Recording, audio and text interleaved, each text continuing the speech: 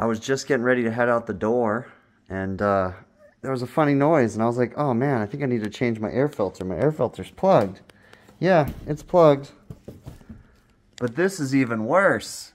This video is brought to you by Sporlan. Quality, integrity, and tradition. Alright, I know I'm a nut, but I don't know, I get obsessed about perfection. And I realize it's not going to be absolutely perfect, but I'm squaring out some new boots because we're going with smaller boots and registers to get proper throw for the 2-ton system we're installing. So I squared up the new hole. I decided to, when I'm all ready, I'm going to take out the old boot and just patch over that rather than trying to patch half of that boot. So I've got the new hole marked out. We're going to do that. We're going with smaller boots and registers to get proper throw across the house because we want to make sure we're throwing it all the way across so that way we get proper mixing. So we're going to be cutting in that one. I brought it up higher because it wasn't level with the other one already, and we're going to be putting another one right there. And then we'll be cutting in a new kitchen one. Everything's going to basically get smaller. So on a lot of these, like this one over here, I'll end up going higher too, and we'll just patch over those. Because in my head, maybe I'm wrong, but it seems to me that it'd be easier to patch the entire hole rather than patch half of it, because then they just get a bunch of drywall dust and everything. So, and that's why throughout my whole process, I haven't patched any of my holes, and I just taped them up because I knew that I'm going to get a drywall guy to come in when I'm all finished up.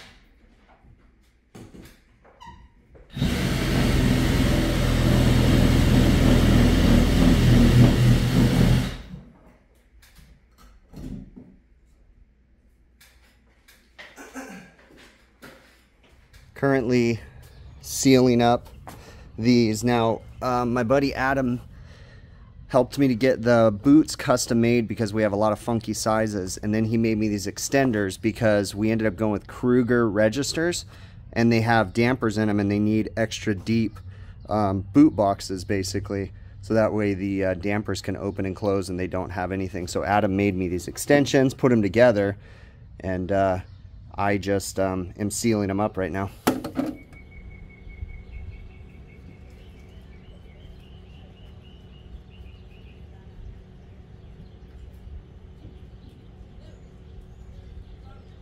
Alright, once the duct sealer kind of dried a little bit, I hit them with a little bit of flat black paint just so that way they don't shine weird light angles or anything inside there. So I'm going to let them dry for a few minutes, and then we're probably going to go ahead and put one of these in. Alright, I came up into the attic because I had to measure to frame around. I need 2x4s coming down on each side of that hole, so that way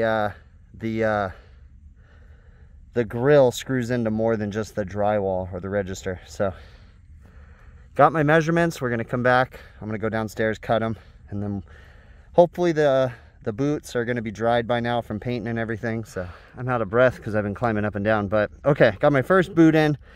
I'm going to measure for some places to stick screws so that way it's nice and secure. Got the boot installed, put the grill up, leveled it out, and I taped around it because we're going to seal the can in there. So we're going to get some caulking and seal all around that. All right, got this guy. I just used some white caulking, went around to seal it, put the tape there so I can pull it off, and then we'll paint it when we're done. So that way you're not looking at the white, just to make sure that it's airtight. Oh yeah, it's all good. Yeah, it's nice and airtight in there, so I'm just gonna let that dry. So that's not too bad. Just put some black paint on the edges right there, and again, the grill will cover it up, and then I'll go do some touch up around here because there's a couple little spots where there's like right here and right here. So we got the hole cut in. I used caulking to seal all around. I painted the caulking black, and then I painted around the trim because the caulking kind of turned it all white. So I'm gonna wait for the paint that I just did, just touch up paint all around there to dry. Then we'll put the register on, and then we'll move on to the next one. I'm getting ready to do this one. I already climbed in the attic. I'm gonna go ahead and move this one over too. So I got 2 laser levels marking my corner point, and then I'll just measure out the boot. I need to make sure it is really close to the vault right there. So I need to make sure everything's gonna fit, which I'm pretty sure it will. And we gotta make sure with the register too. So this guy will basically mount right there, and there's plenty of room up there. So yeah, it'll fit. And the register and everything, it'll be perfect. Right. I'm not connecting ductwork to these boots yet. I'm just cutting them in. Now this isn't ideal, but I used a start collar. I got a bunch of start collars right here, right? I used a start collar, bent the tabs in, and taped it shut. This isn't going to cause any real thermal protection. You know, it's not going to let the heat, I mean, it's going to slow it down slightly, but not very much. But the biggest thing is it's going to keep the dust out, right? The dust from the attic. Now, my existing system is oversized. It's a 4-ton. So a little bit of heat load isn't going to be the end of the world. It's not ideal, right? But hopefully I'm going to get this done shortly. But for now, I'm just cutting in the boots and putting the registers on, and I'm taping that shut. And I did that for the other one I already did too. And then that way we're keeping the dust out of the house. All right, this one's in. I framed 2x4 right here. Actually, I had to rip a 2x4 down the middle because it needed to be 2.5 inches. I think, what did I, yeah, I think is what I had to do. But anyways, yeah, I ripped a 2x4, put 3-inch screws through into the other 2x4 over there, then ran just some drywall screws through the can. I'm gonna get in here and tape it up, and then we're gonna go ahead and put some caulking on that. So we got some caulking on there. It's all ugly, but when I peel the tape off, it'll be a little more manageable, and then we'll paint it to fill in all the ugliness. If I can get this tape off me without getting caulking all over me. All right. There we go. So we're gonna let that dry for a few minutes, and then I have some flat black paint. We'll paint that, and then we'll take the paint the inside with flat black, and then I just went and got this paint right here, so we'll paint the outside. You're not really gonna see any of it anyways because the register is gonna hide it all, but still, I don't know. I'm just kind of being a nut right now. That Hvacr register is super nice. My buddy Adam talked me into those, and I really do like them. It's crazy too, like by reducing the size, we're increasing the throw, and you know, gonna be able to mix the air a lot better. I'm just waiting for the caulking to dry on that one, and then we'll paint it and everything, but this one turned out super, super nice. I'm super stoked about them. Also, Jill and her infinite wisdom in our garage sale today, she sold our couch. So we have no couch in the front living room anymore. So I'm thinking arcade games and maybe a bar top. That's what I'm thinking. Also, these laser levels are super handy. Just use, like, they're cheapy ones. I didn't need anything fancy. Just use a thumbtack to hold it in, set it up at 90 degrees, and then do what you need to do.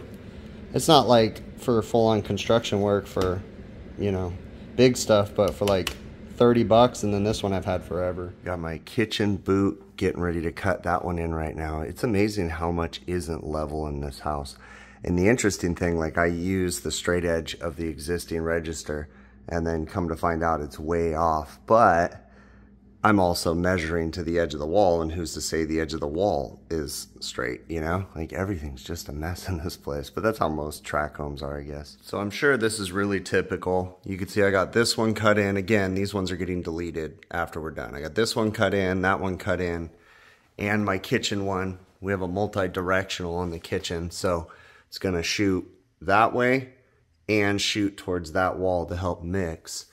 And then again, that one will be deleted. I'm getting ready to do my front entry room, and because of the way that everything's framed out, there's no way to get this centered on this door without really doing a bunch of stuff. So I'm just gonna have to be okay with the fact that it's not gonna be centered, because I'm not gonna try to reframe everything. It's kind of a bummer though, but you know, it is what it is. I gotta let some of this stuff go. In these residential houses, you know, nothing's completely square, nothing's completely centered. So this is that register boot right here. And if you look, you've got this framing just for the drywall to be screwed to right there. If I was to center it, it would have to come to where basically it's right here. And this is a supporting beam for the roof truss system. And I'm not going to mess with that. Like, my register boot would be like right in the middle of there. We're not going to do that. So we're just going to have to deal with the fact that it's not going to be centered on that door. It's just a bummer, but it is what it is. So I'm just going to move it up to about right here, somewhere in this area. It's going to be close to the roof line. That way it can shoot across the vault. And that's where we're going to go with this guy. All right, I got it marked out. We're going to put it at about 23 inches from the top of this boot right here. We're going to level it. And again, the whole point is to hit the ceiling as much as possible, let it travel amongst the ceiling. And then we'll probably try to angle it towards the window a little bit too, as far as the direction that it's blowing. Get some mixing going on. So now I'm just going to tape it out. It's a, what is it, a 6x10 boot. So it is going to be a little bit shorter than this one. Everything's smaller. All right, got the boot installed. It is painted on the inside. I caulked where the screws went through. I was able to get 4 screws on this one. I just have a cap so that way dust doesn't get in on the other side.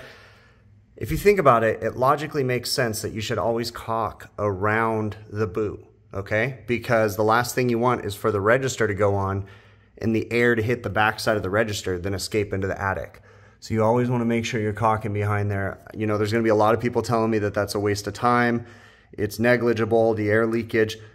It's not. If you think about it, I'm downsizing my own system from a 4-ton to a 2-ton. I need every ounce of airflow out of this to make my system operate properly. So we're going for as tight as, you know, I can get it basically. So I'm going to do everything I can to make sure that we have the minimal amount of air leakage. Well, when I cut in this boot, I realized that the stink pipe for the sewage, the vent pipe, was in my way. So I'm just gonna relocate this. I'm just gonna 45 it straight down into there. Well, something like that. We'll see. I'm gonna actually try to see if I can just cut back this. If I can cut this back and 45 it out of the way, that's going to be best. Worst case, I got to cut it down, but I don't have one of those bits to auger it out, so we will have to see. But I got a little bit of the 2-inch stink pipe and a couple of the fittings and stuff, so it shouldn't be too hard. Well, it's not the prettiest thing in the world. If I had bought street 45s, it would have been a little bit easier, but it's all in, it's glued. Didn't really change a whole lot. And then now I got a direct shot to hook up flex duct without it being in the middle of that, so that way we're not kinking our flex duct. All should be good. I'll once the glue sets and dries, I'll get a strap that pulls it just this way a little bit, and we'll be good to go. So now we can start running our flex duct. And there we go, all nice and pretty, caulked around the boot. Not that it's really gonna matter, but I paint matched the inside of the boot with black paint, covering up all the white caulking, which you're never gonna see that stuff. Leveled out the register and we're good to go. So again, we're going to be removing that one when all is said and done. As part of my project too, we're putting in better bathroom fans. So I'm about to retrofit this one to the bigger fan that has a light, and then we have a built-in damper inside of it. So it's going to help with the air leakage a little bit. So I got to cut this hole to 9 3/4 by 10.5. So it's going to be a couple inches bigger on each side. So my joist runs right here. So I'm basically going to enlarge the hole this way and enlarge the hole that way.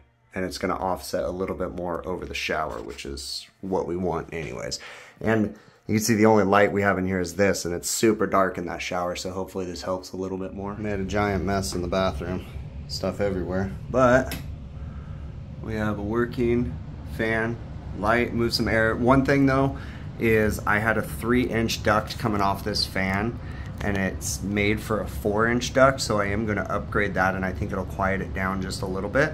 But at least it lights up the bathroom a little bit more when they're in the shower and stuff. So now I gotta clean up all my messes. All right, all together, we got that one right there, we got that one right there, we got that one in the kitchen. Of course, we're still gonna delete the old ones.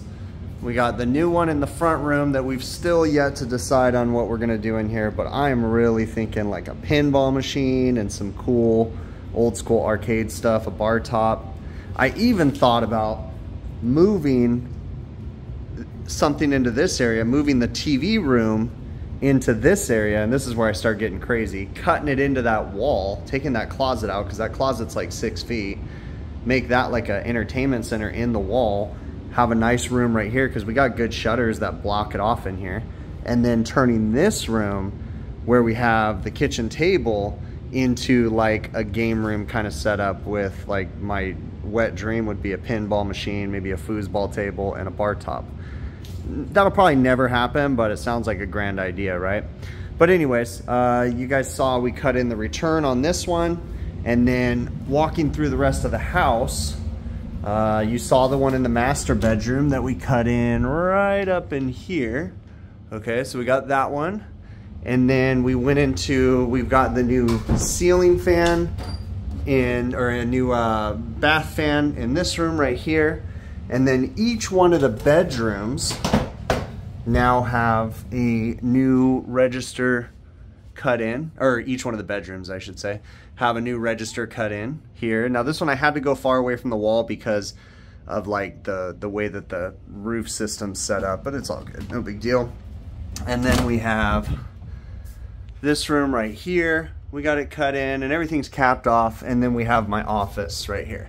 So I didn't show you guys every single one because you didn't need to see me cutting every single one, but you see the way that I went about it, cutting them all in and stuff. So I think they all turned out nice. I was just getting ready to head out the door, and there was a funny noise, and I was like, oh man, I think I need to change my air filter. My air filter's plugged.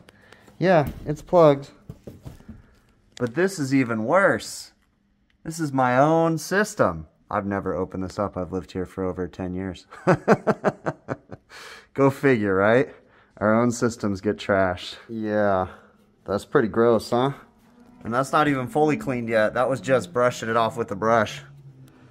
Pretty nasty. I'm gonna institute a hairnet policy in this house, or a shower cap. My family has to wear shower caps when they walk through the house from now on. Gonna grab some of the Hvacr cleaner, spray it on there, get it to push some more of the stuff out of there. This thing's not gonna be perfect, but I'm gonna do my best to get some airflow out of it. Maybe it'll lower my energy bills. All right, I cleaned the evaporator, put it back together just quickly, nothing too crazy. And I'm very curious because there's a massive amount of an airflow improvement, so I want to measure that airflow improvement. So I've got my true flow grid out. We're going to do a measurement because I do have a measurement before when the evaporator was dirty, so I want to see how much better the airflow has gotten. So we're working through the process. It's a step-by-step. I'm waiting for my system to turn back on because I just put the filter door on.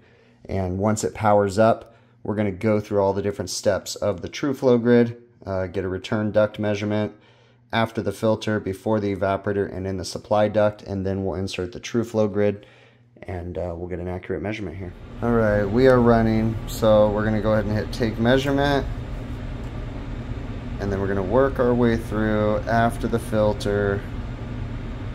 All right, let's go ahead and move it.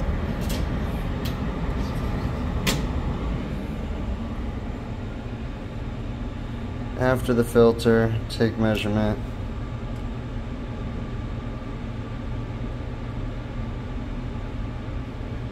Before the evaporator coil. Now I've already done this, so I have the holes drilled. So it's kind of super easy for me to do this. Take measurement. My understanding is this is getting a baseline so it can, you know, use this stuff and then supply duct when we put in the true flow grid, and it can get an accurate measurement. There we go, supply duct up there.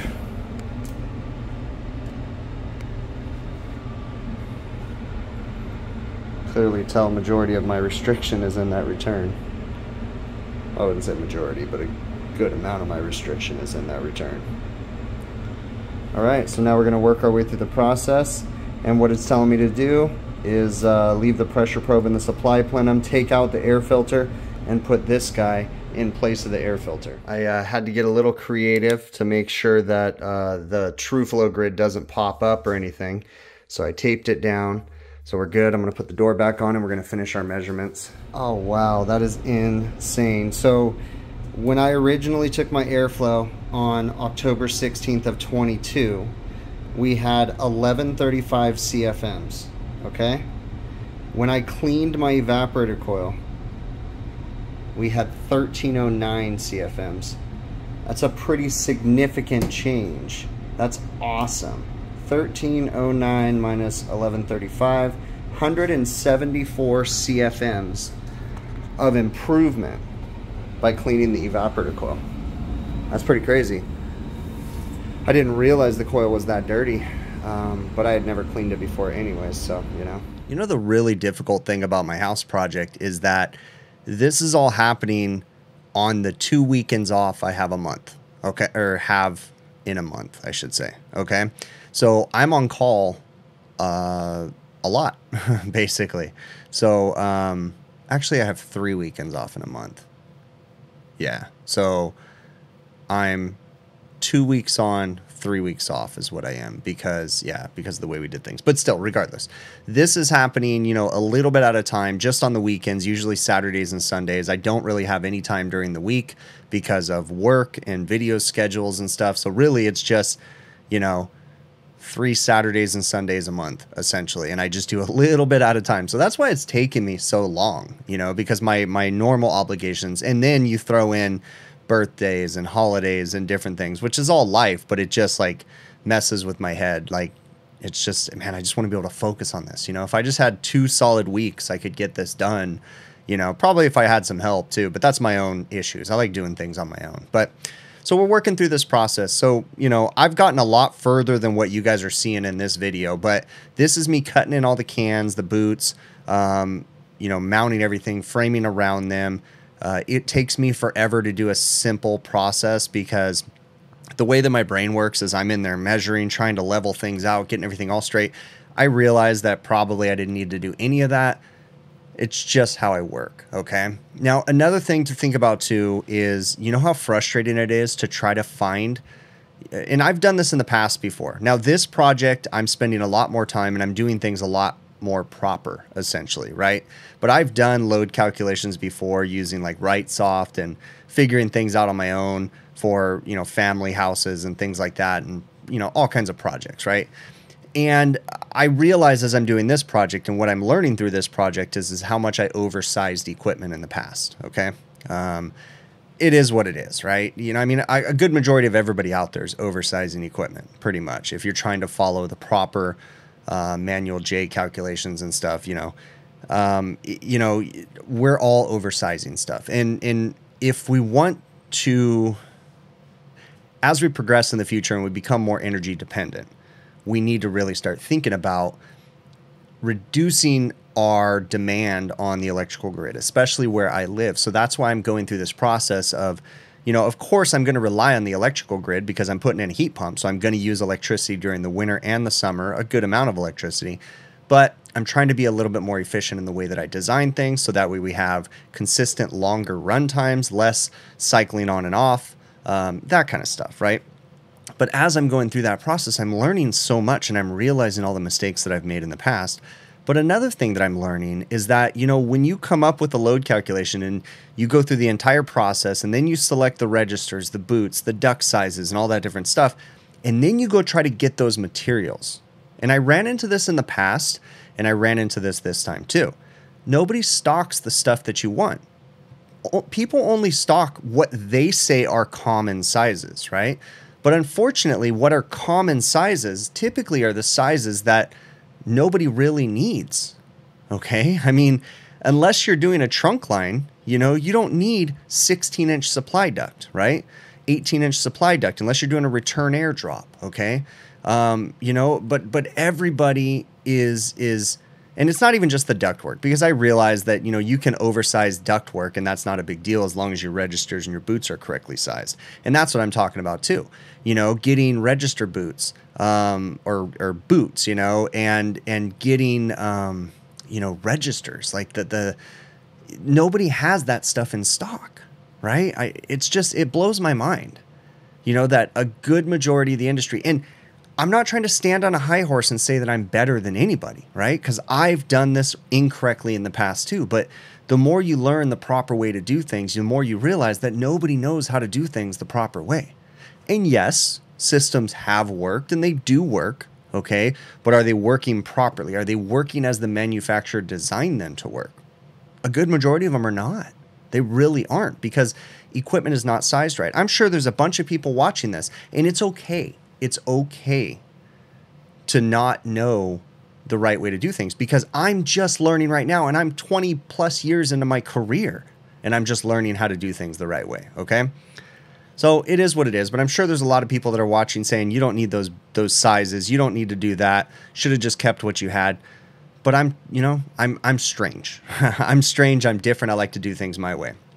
Okay, I want to address a few things that I know I'm going to get pushback on. Number one, framing around the boots that I cut into the walls. The framing has no insulation, no thermal barrier between the wood framing and the boots. Okay. I didn't really think that one through when I first started cutting those in. In hindsight, I probably should have done something a little bit different and had a thermal barrier between the 2x4s that I cut around the boots. But, okay, I really don't think that I'm going to have as big of a problem as it seems like it. And my initial plan, I don't know if I said it anywhere in this video, when I am done with these, instead of wrapping that raw fiberglass crap around these things, I'm actually going to go get a froth pack from Home Depot, and I'm going to spray foam all the boots, okay?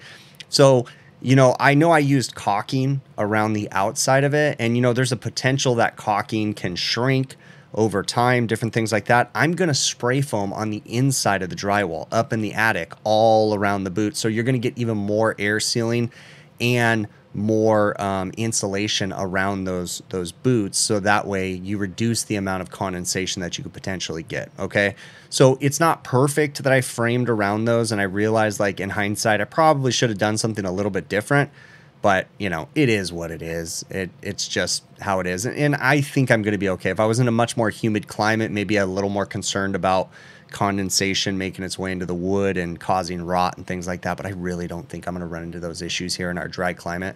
But, you know, who knows? Again, I'm filming it all, so if I run into problems in the future, I'll put it on film and I'll show you guys, okay? So, you know, I am going to spray foam around those things. And what was the other things? You know, I realized in editing, for some reason, I didn't film that I had cut in a new return. So what I did, I actually have really nice Hvacr return grills coming that have much more, you know, a lot less of a pressure drop across them. Okay, so we have nice return grills coming. For now, I just went back with identical Hart and Cooley grills just so that I can cut the openings and just get them put in there. And then when the Hvacr grills come in, I'm gonna have to do some framing around those and make the Hvacr grills look really nice for the return grills. So we are gonna have 2 return grills. One thing I will say, and you guys will see in future videos, but when I cut in that return grill, it made it so loud in my house because it opened up so much more airflow, and it's extremely loud. You can hear the air running through that return grill and the fan noise all the way in my living room now when you're watching TV. You actually have to turn the TV up because it's so loud. But that's because we're running a 4-ton or 100,000 BTU furnace, right? So that's a 100,000 BTU furnace existing in my house, massively oversized, and the air moving through that thing is just ridiculously stupid. My new system's going to be a 2-ton heat pump. It's only going to have 800 CFMs of air moving through it, so it's going to be a lot lower. It's not going to be that much whatsoever, okay? So we covered that. When I do that too, I'm also going to be doing a bunch of work inside the return cabinet. Underneath the new fan coil, we're going to air seal that in there. So I've still got quite a bit of work left to do, but this is where I'm at. So I really appreciate you making it to the end of the video. If you have any feedback, any comments, any suggestions, feel free to leave them in the comments. Shoot me an email, hvacrvideos@gmail.com. I'm always looking for feedback, and I'm always looking to improve my knowledge. Okay, I am not the smartest person in the room whatsoever. Okay, especially on this project, because I'm really winging it on this one. If you're interested in supporting the channel, you know, the easiest way to support this channel is literally just watch these videos from beginning to end. That's the simplest way, but there's other methods too. If you're interested in purchasing any tools, you can go to truetechtools.com. I have an offer code, big picture, one word, on checkout. If you put my offer code in on majority of the items on their website, you'll get an 8% discount, and then I get a small commission from that. So that's a great way to help support the channel. You can also support the channel via PayPal, Patreon, and YouTube channel memberships. Those are a couple different ways. There's links in the show notes of this video for that. And yeah, that is it. Stay tuned. There'll be more videos coming. I've got a bunch of electrical work coming on this. And then we got refrigeration line sets going in. And I'm trying to do everything I can with my existing system running. Some of that work I've already done. Again, this video that I'm releasing right now is actually from about a month ago. So I've gotten quite a bit more stuff done since what you've seen in this video. So stay tuned. I'll edit those videos down. And I'm hoping to get this system done here in the near future, because I want to be done with this project, or at least have the majority of it done. With this project too, I know that it's going to be all kinds of changes coming over the next year, but I plan to have the heat pump installed and operating and running through the winter, and then tying in some little things that I want to do to improve the house a little bit more. So stay tuned. Okay, again, thank you so very much, and we will catch you on the next one.